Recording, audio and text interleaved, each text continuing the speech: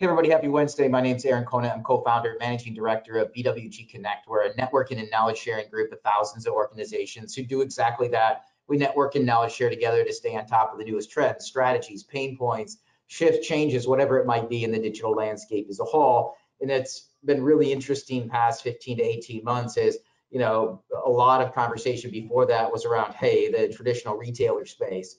Now, huge shift into education, higher education, US, state, local governments, and of course, healthcare. With that, we're going to go ahead and kick it off. As I noted, just talking with 30 to 40 brands a week, this thought around, hey, what's going on as a whole in the digital, the patient experience as a whole. So we've got some great friends, great partners of the network at Perficient, at Adobe, and we do a lot with some connections along the way. And so what we're able to do is kind of do a deep dive and a data analysis and kind of get together a report, the three of us together. And it's super interesting. And so we also have Kyle. So if we want to do some quick roundtable, just intros. Kyle, if you want to go first, quick brief intro on yourself, the organization, really quickly. Then we can jump over to Paul. Then we jump to Tom, and then let's kick off with some of this data as a whole. But Kyle, if you want to jump in really quick, brief intro on yourself in BWG. I mean, I kind of gave it as Connect, so you want to just yourself and your role. Then we can jump to Paul and Tom. Yep. Perfect. Hello, everybody. Kyle Johnson here at BWG, and I co-lead the data initiatives here. So we go out to market and do surveys, thought leadership pieces in partnership with some of the true experts like Tom and Paul, and it was a pleasure working with them. So back to you. Yeah, awesome. Paul, you want to jump in, and then I'll kick it to Tom? Sure. My name is Paul Griffiths. I'm a principal in the healthcare practice at Perficient. My team and I think about digital health solutions and strategies, and really kind of putting all these different technology pieces together and helping our clients with kind of strategic advice and make sure that we're seeing the trends in the future.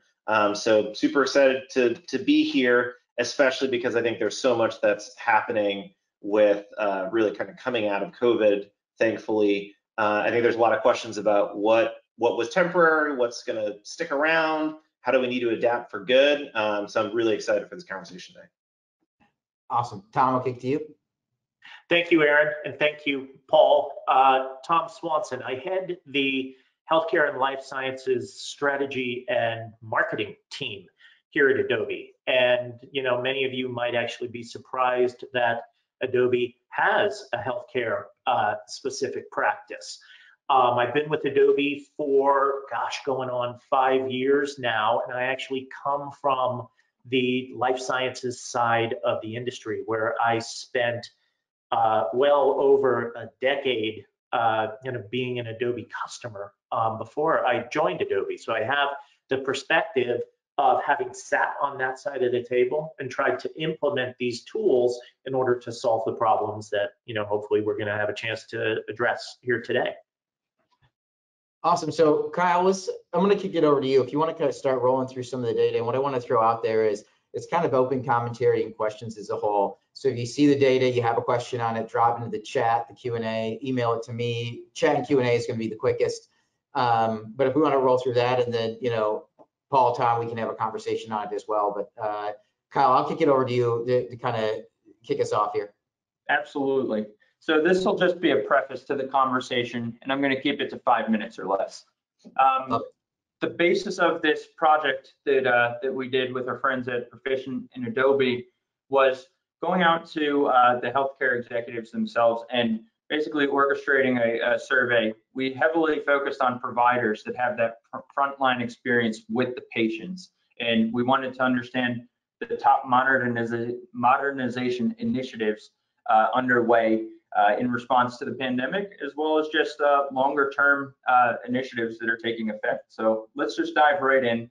This was a survey of 120, just over 120 respondents, heavily represented among the C-level at providers. So mostly hospitals. Nearly 60% of our respondents were at regional and national hospitals, but we also had a plethora of other respondents from pharmaceuticals, from medical devices, from some of these other areas of the industry that layered on some additional feedback as well.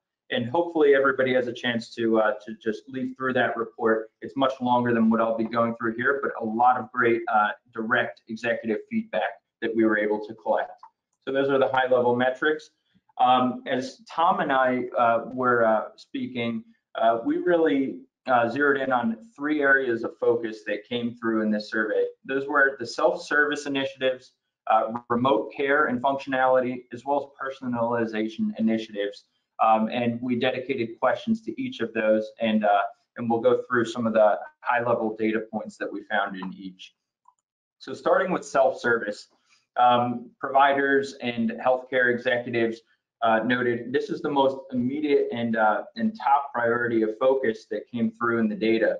Over 90% of respondents are viewing this as at least a moderate priority, and a large portion, nearly 2/3, were viewing it as a high priority. And that trend is only solidifying over time and becoming more pronounced.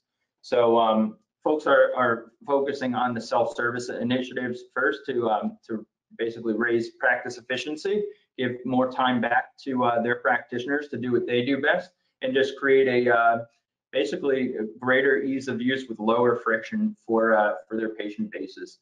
So just a few highlights. We found people are looking to some of these replicable and kind of routine workflows to automate first with self-service, like payments, like knowledge directories and practitioner directories, accessing patient history. People want to have more access to their own data and information from the consultations and the care that they're receiving.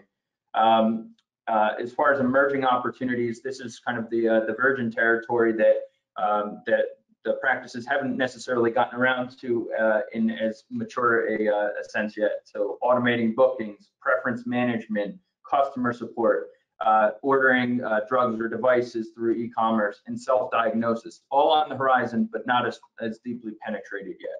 Moving to remote care, obviously telehealth utilization spiked, in many cases near 100% at the peak of the pandemic. It's waned a bit since. You have some of the overhanging questions about reimbursement rates and long-term adoption. But one thing is clear: there's a new floor and a whole new audience of folks that are very open to and appreciative of having the remote care and telehealth channel available to them. So we expect this to be a secular growth area. All the practices continue to focus on it. And it's rolled out to routine care first and follow-up visits, kind of your basic functionality, booking remotely. But also we're starting to see the emergence of remote patient monitoring, and that's coming through with innovations on the device front as well as the analytics front. And there's a lot of excitement that we found in the qualitative feedback from executives in these areas. So much more on that in the report, but this is kind of the second leg of innovation that we found a lot of great content on in the survey. Lastly, we have personalization, which is of high importance, but the least mature of the 3 trends. And we're seeing folks that want to get much more advanced with personalizing their data files, tying into the preference management we just spoke about, as well as better marketing. But these are less penetrated than some of the remote care initiatives and the self-service initiatives. But on the horizon, maybe these start to really take hold in 2022 and beyond. So I'll leave it there. Those are a few of the kind of key contributions from the report. There's a lot more detail on how far along people are with each of these 3 legs of innovation in the full report, and you're more than welcome to follow up if you have any more questions. I'll leave this slide up just to close, but here are just a handful of technology buckets or areas that pertain to each of the 3 segments. Aaron, I'm going to turn it back to you. That's my final slide. Yeah, it's super interesting, and I'll kick it to Paul and Tom, but it's funny how much these were, so we've done a call on the patient side, but just to reframe it, this was not done with the patient perspective, but the provider perspective. It drastically overlaps, right, with exactly what the patient side is looking for. So which is really neat. But Paul, kicking to you first. Self-service, remote, personalization, 3 big topics here. Does this Does this surprise you? Anything like that was super interesting here that either like you're like, well, yeah, we've been talking about this for a month or, or for, 15 months now, or wow, this one really shocked me. Would love to hear your thoughts on, these three areas. Yeah, I think this is emblematic of, a saying that was going around, which is, COVID was the chief digital transformation officer for a lot of healthcare organizations, right? We saw 5 years of innovation happen in weeks, not months.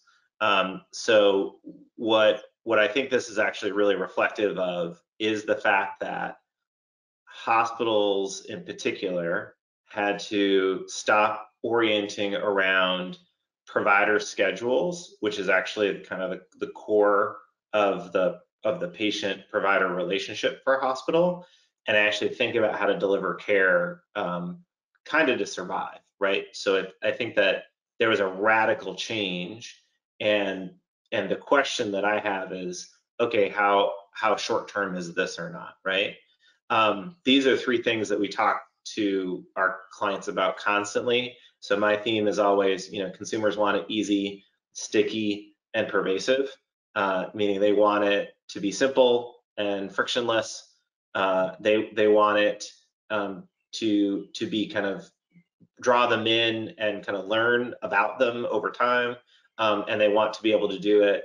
They want to be able to transact on whatever device they want at whatever time, and not feel like they're kind of hemmed in by some organizational decision. And that's what a lot of these three kind of big use cases are about. So on the one hand, I'm not surprised. I think the really interesting question is how much of this is going to last, and how much of this was temporal. And I think that's the question a lot of our clients are struggling with now. How do we make business value out of this? Right, Tom, your thoughts? Did these three, did they surprise you? Does it fit in line with what you've lived in this space for a long time? Yeah, and no, Aaron, it didn't surprise me at all, right? And I think that, what I guess was a bit of a surprise, right? And I want to go back to something that Paul just mentioned, right? Which was that historically, or the kind of the legacy engagement model was one that was very much centered on the availability or the expertise of the healthcare professional, right? Where the HCP or the doctor, right, was in the center of the engagement model. One of the profound changes that we've seen since the pandemic, and it's illustrated in each of these three big themes that we've identified here, is this idea of the patient or the consumer moving into the center of the engagement model. Right now, patient centricity is something that in the industry we have been talking about for years, but it was always the question of, well, what does that mean and how do you accomplish it? I find it really interesting that, having COVID-19 act as the chief transformation officer for healthcare, right, actually kind of forced that to happen, in terms of, because of the changes in the engagement model and kind of the physical accessibility of the HCPs, it forced this dramatic change in, well, okay, now we actually have to go where our customer is and engage them how, when, and they want to be engaged, as opposed to, like Paul said, kind of the organizational or the administrative decision making being, well, the HCP is available on this day through these hours, and if you want to see him or her, you have to accommodate their schedule, not yours, right? So I think that change. And Paul, I want to address something that you mentioned as well regarding kind of the temporal nature of these changes. I'm of the opinion that kind of once you give consumers, right, a taste of being in the center of the engagement model, once that genie is out of the bottle, it's incredibly hard to put it back in, right? So I think, as we move into kind of whatever, and I know we all hate the term new normal, right? Whatever that is going to look like, I think you're going to see more emphasis on kind of the patient or the customer. And I think that we're just going to continue to see growth in these three themes as the providers and the payers and the customers themselves become more comfortable with the customer being at the center of the engagement model as opposed to the HCP. Yeah, 100%. And what's really interesting is in this flip, you now have, the patient, who's in a traditional sense, the customer, now is requiring it, right? And it wasn't necessarily out of original, thought, I want to do this, but COVID put them in that position. And we can break apart little age demographics in a little bit, but just a question comes over here, which I'd love to get into because we can dig into some of the data here in regards to, and others, if you have questions, drop in the questions tab or the chat. The remote patient monitoring, any ideas in the area of IoT with respect to connectivity and such, wearables, devices, med tech products? I mean, it popped up here. I'd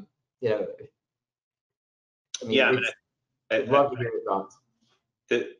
Any academic medical center right now is looking at or running effectively trials on remote patient monitoring. I think there's in a really disease specific way. So I think what is happening, and you can see this innovation happen again a little bit more tied into particular service lines or particular disease treatment states, but it's this acknowledgement that hospitals how to support long-term disease management remotely because they just had to. And then, as Tom said, once you do that, why would you go back? So I think there's a lot more.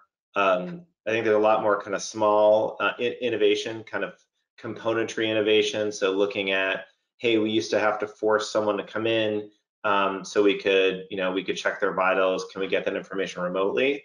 I think that's coming about the same time that, frankly, there's a lot of good data around keeping patients in their home, and for certain disease states, it's actually better. So I think you'll see on the remote patient monitoring piece a lot more of this kind of small I innovation, and it's going to be around specific disease management, or it's going to be about caring for aging parents and figuring out a way on how to get that data back to their medical care professionals, not just from this kind of a remote nurse program. So there's a lot of questions around like how do we just keep tabs on patients when they're outside of our facility, and that's a really radical change to thinking. I mean it wasn't that long ago that the definition of a patient was they were admitted and they were in your building, right? And still a lot of the data structures represent that. So I think the challenges that remote patient monitoring has is really just getting the systems to catch up and be more porous and allow this data to be ingested in a way that's going to be helpful. But I think that's why it's going to be, again, I'm probably a little more seeing it on the disease states and on the specific treatment plans, innovation on remote monitoring there. But I don't know, Tom, what do you think? I think the ubiquitous nature of these this thing that we're all wearing? What? Right. And I'm sure each of you saw the announcement, I think it was over the weekend, right, that Apple wants to actually have access to and be able to contribute data to EHRs, right? And that Apple is working directly with Cerner. Of course, Epic is, being Epic and kind of holding off, on partnering with anybody right now.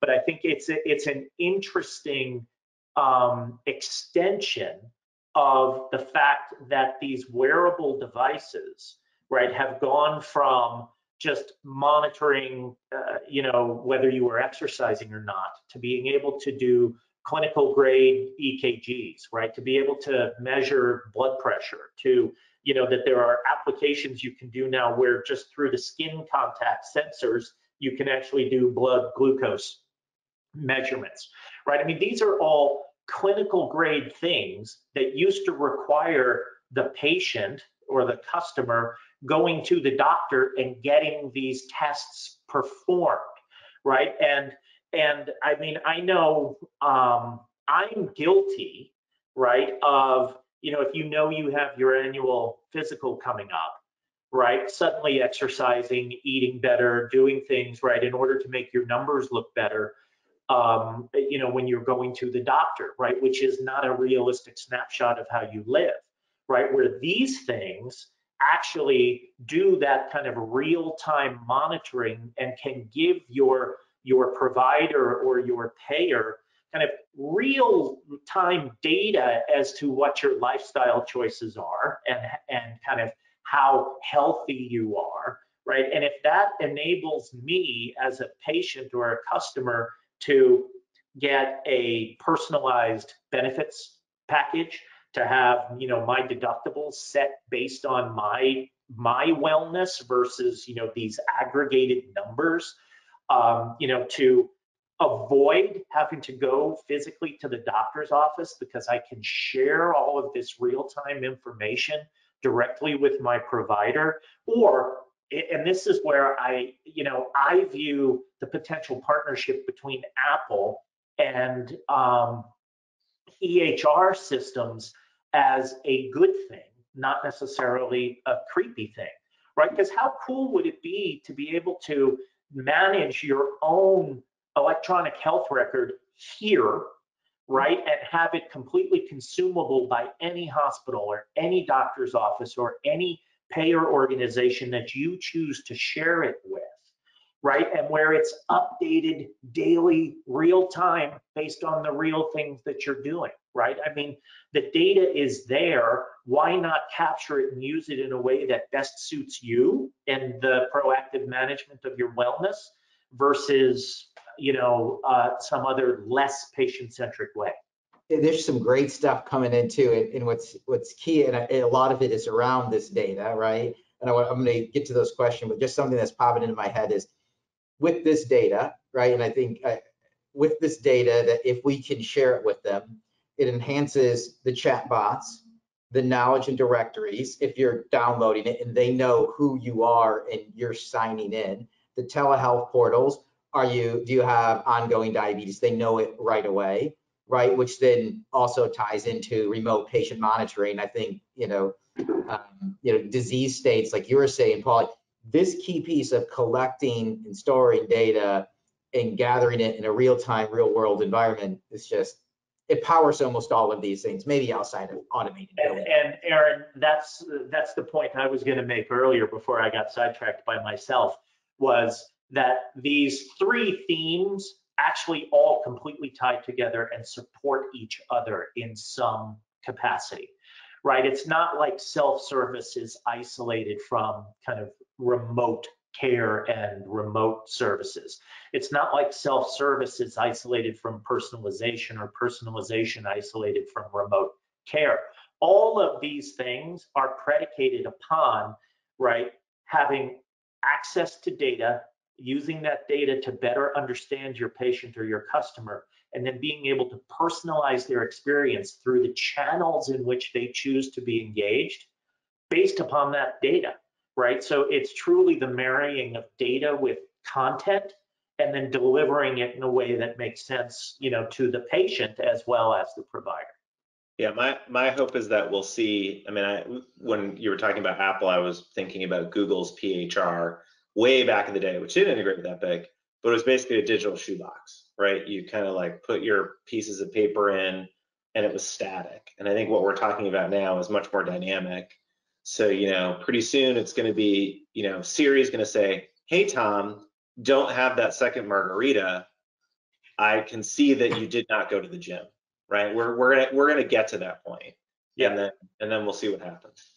Well, I mean, I know, Paul, that Google is part of kind of the voice recognition work that they're doing with Alexa now, is to actually have Alexa able to tell, right, if you are under stress or under duress of some kind, just based on changes in your inflection. Yep. Right. So I don't think we're that far away from having Alexa say, hey, Tom, are you all right? Right. Are you feeling okay? Do I need to call the doctor? It's crazy, and there's a bunch of here. I want to get to questions because they come in and they're awesome. We might have to repeat this and invite everybody back because I think there's enough to talk about here for another hour and a half, 2 hours, and or maybe it's a in-person roundtable where we sit around and have beers till Alexa tells us to stop. So here we go. How do your I'm going to address these kind of in order, and we're going to blend them together. So I'm going to read a couple at a time. How do your technologies and support EHR? So I'm reading this. How do your technologies and support EHR integration? Will technologies such as telehealth portals or fitness platforms such as MyFitnessPal integrate into EHR as well? And then the next one is, are EMR EHR systems assisting these key areas, or are providers building and or acquiring? And then there's some more on like IoT, PII data, right? Bringing the human-centered design back into it. So old days at IDEO, kind of a thought there, but would love to hear, how do technologies, support EHR integration, telehealth, MyFitnessPal, integrate, all these fun things. You can probably see the same questions I'm looking at. Paul? Sure. So I think that there's a couple different breakpoints in the system. There is certainly a lot of health data that I might track and I could share with my primary care. And there are some primary care doctors and models which are new and exciting and innovative and are about spending more time with patients. Sometimes that data is helpful for them. Where all of this is really being very useful right now is an emergent medical situation. So if to talk about self-service remote personalization, really the big opportunity, the really close opportunity is building tools that people can use so they can recognize that they're having a problem. And then once they recognize having a problem, you tell them the point of care that they can receive.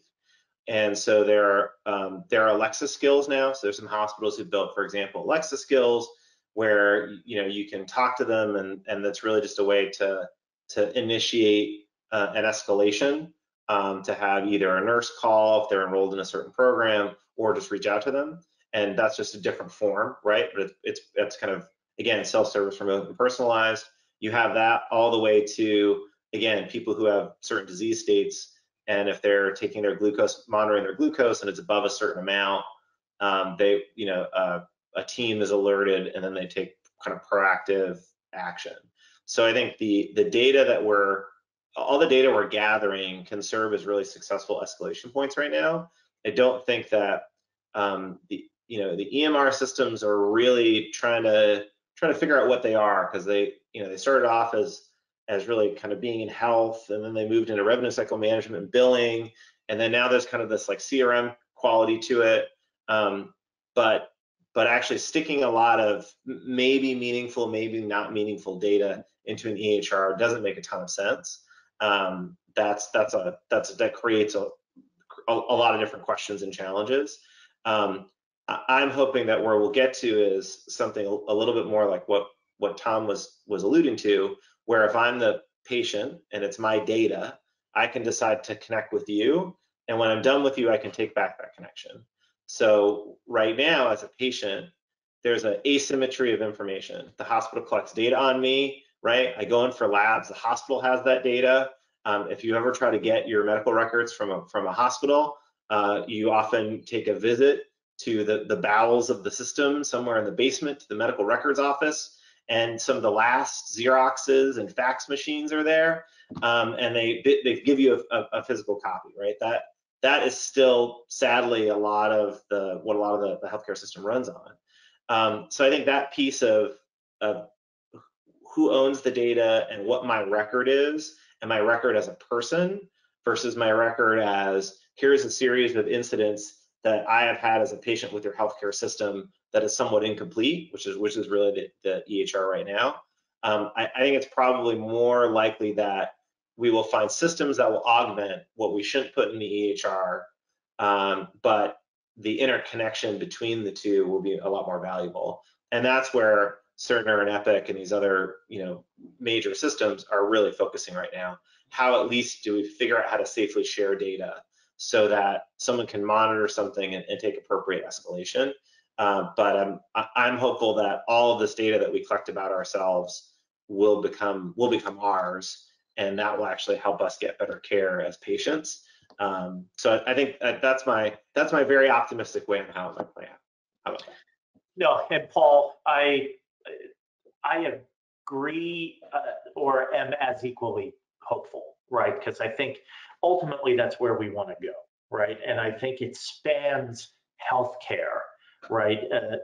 I mean, or extends beyond healthcare, where it's like we as consumers, whether we're consumers of healthcare or any other industry, right, that we want to be able to manage our data and share it with whomever we choose to, and then, like you said, be able to pull that back, right? If we're no longer going to continue to do business with you.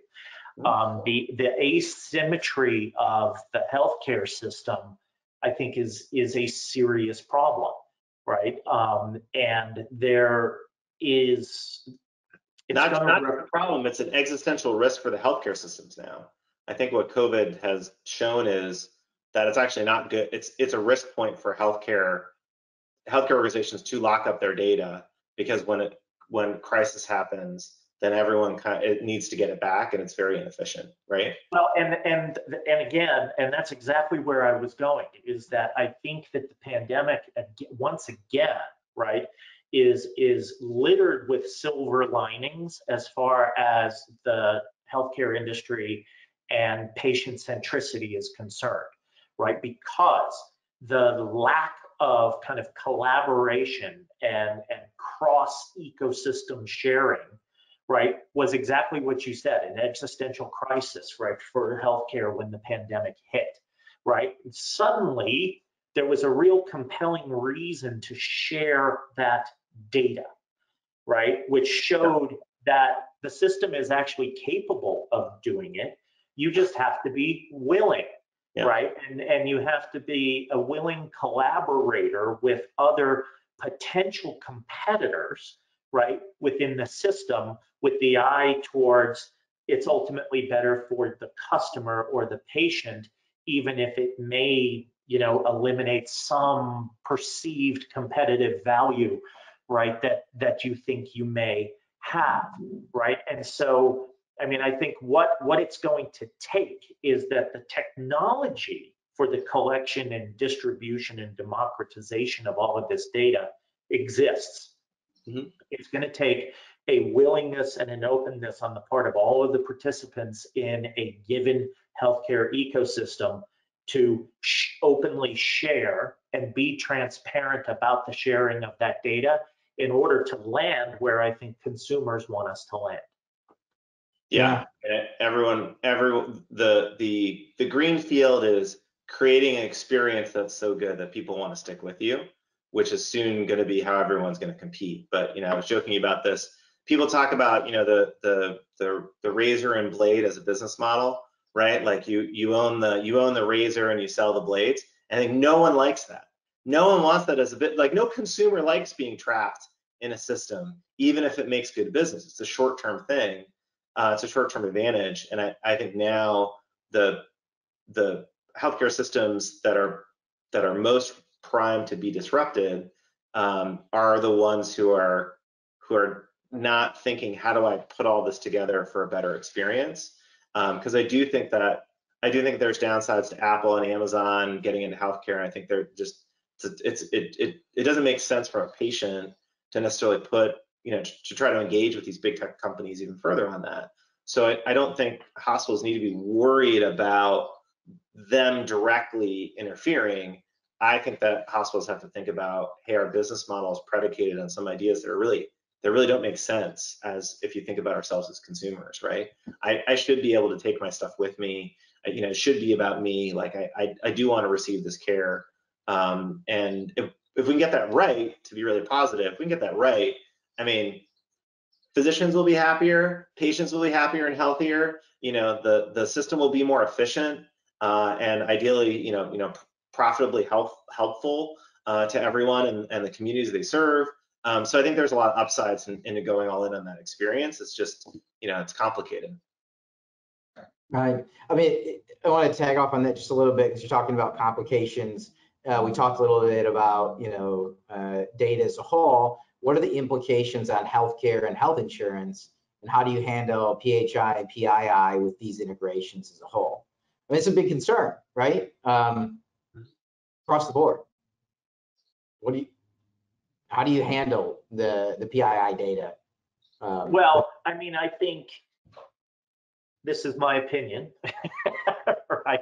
I mean, not financial advice. That's what you have. Correct. That's right. I mean, I think ultimately, right, you have to treat that data as it is the property of the individual, right, for which you have collected that data, and that it should be up to me, right, as that patient or that consumer, who I share it with and how it's used, right? I mean, I think the industry has a certain kind of requirement or due diligence around security, right? In terms of protecting the data and making it accessible only to those, right, that need or should have access to it.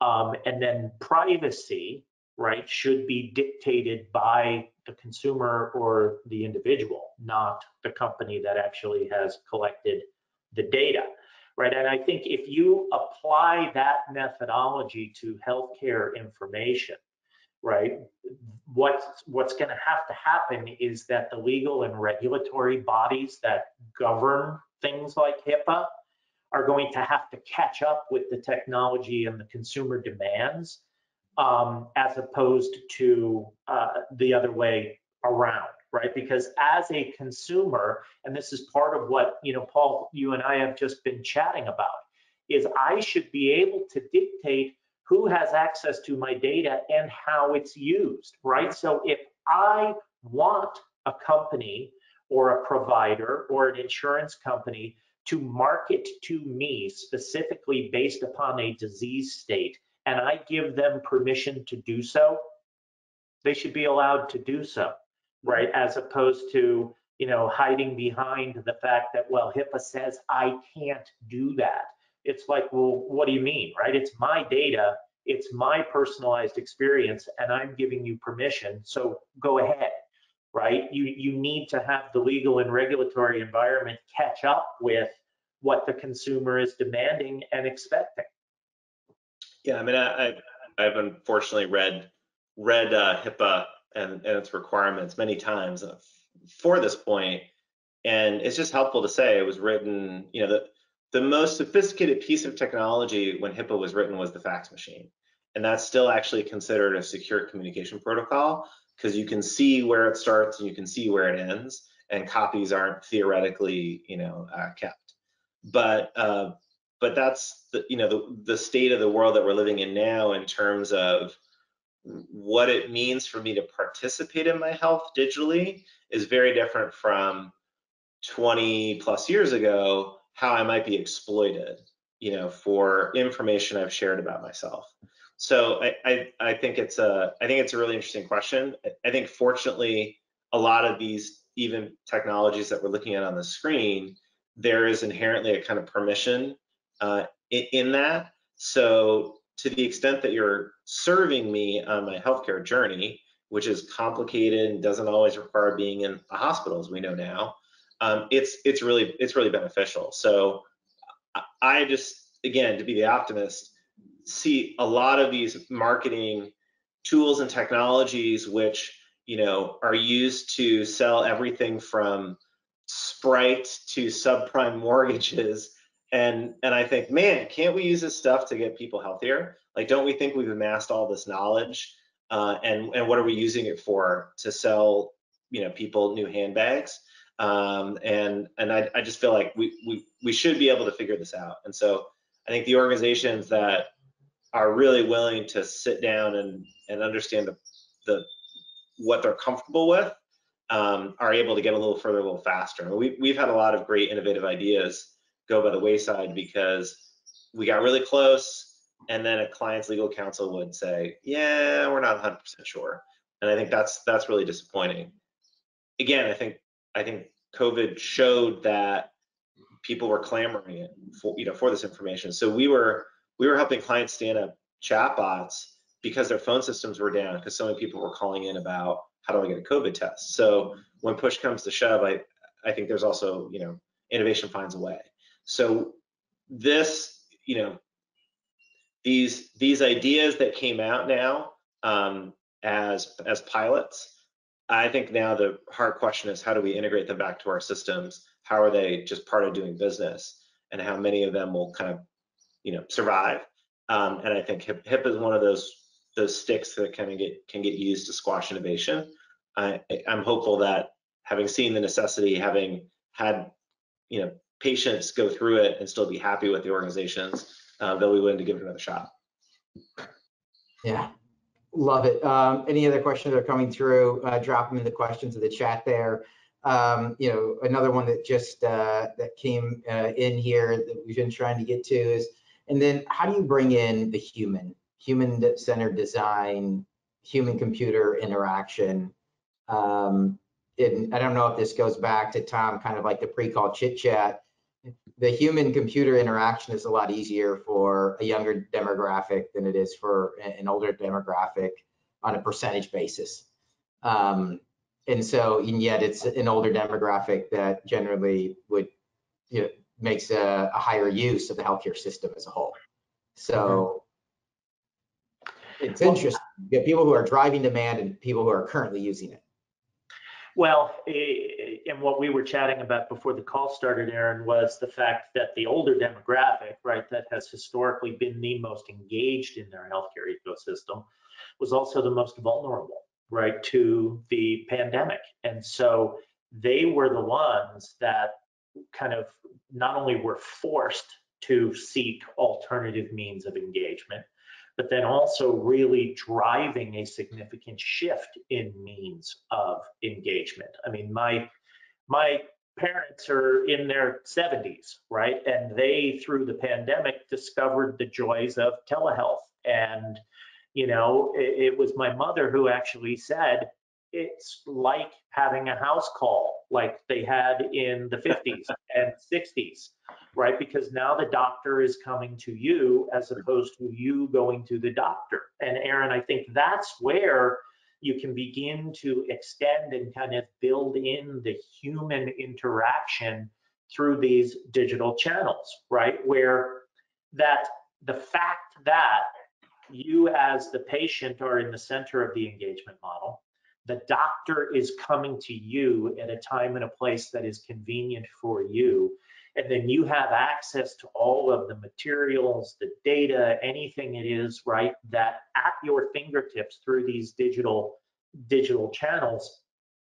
That is a more personalized experience than you would receive in that personal face-to-face experience, right? And we've actually seen, Paul, this is something you and I have chatted about before, that we've seen metrics regarding empathy actually increase through the use of telehealth for the very reasons that we're discussing, right? Is that instead of investing 30, 40, 45 minutes into a doctor's appointment where you still have not seen the doctor, right? And you're 45 minutes into it.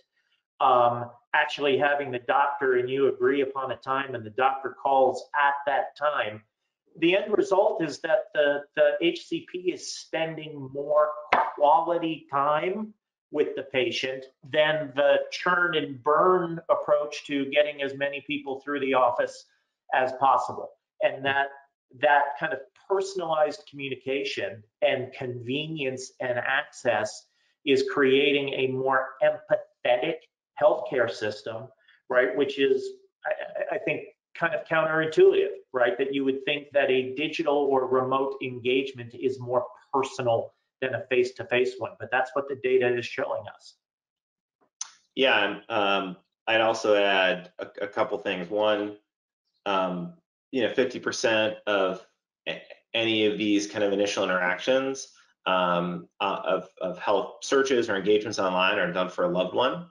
So I don't have as much, heartburn about that, because even if it's, oftentimes it's a adult child of someone who's, thinking about how do I care for my, for my aging parents, right? That's a really big demographic. So there's a lot of care that's being delivered, and again, even if it's not through the person who's looking for it, they may be conversational or at least more comfortable with the technology.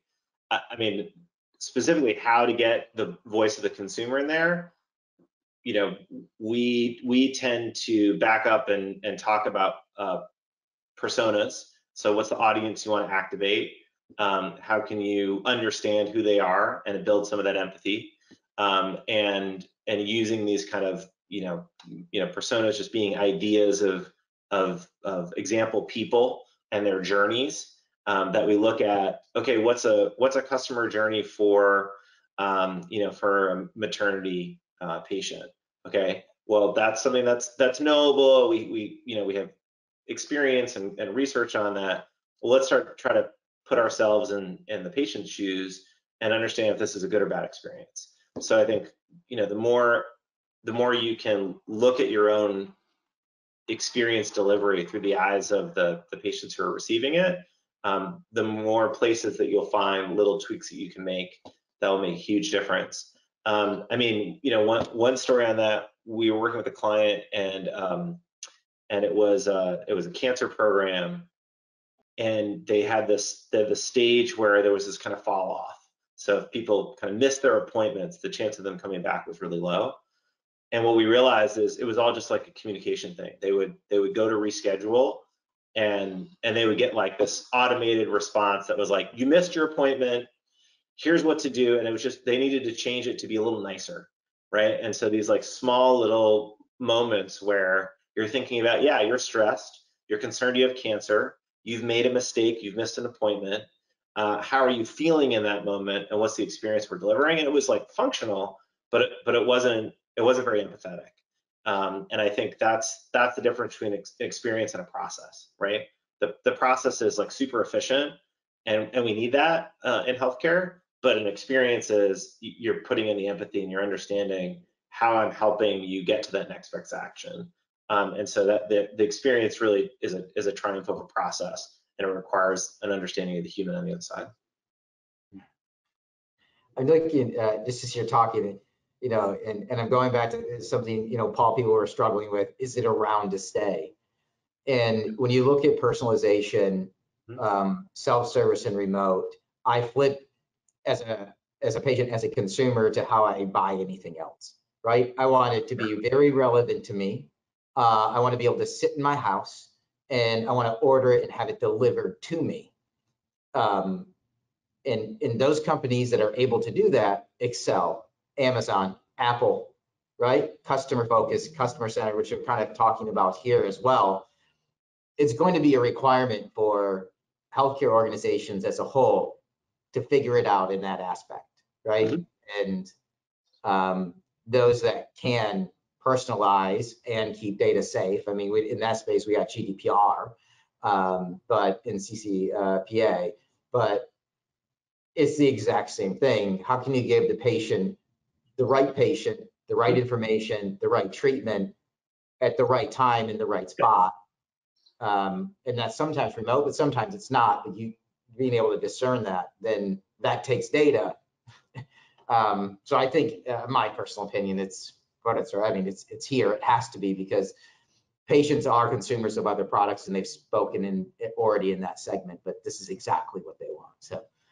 Yeah, I mean, I think certainly going back to the theme on the escalation, what I want is a healthcare system that's ready to catch me when I'm gonna fall, and not after I've fallen, right? And so if you think about that, that requires some level of anticipation and some level of understanding where I am. That's a really good experience. You talk about Amazon and Apple, and really their success was not technology. I mean, we think of it that way, but if you look at Amazon, Jeff Bezos, who just stepped down, his first shareholder letter is obsessed with the customer.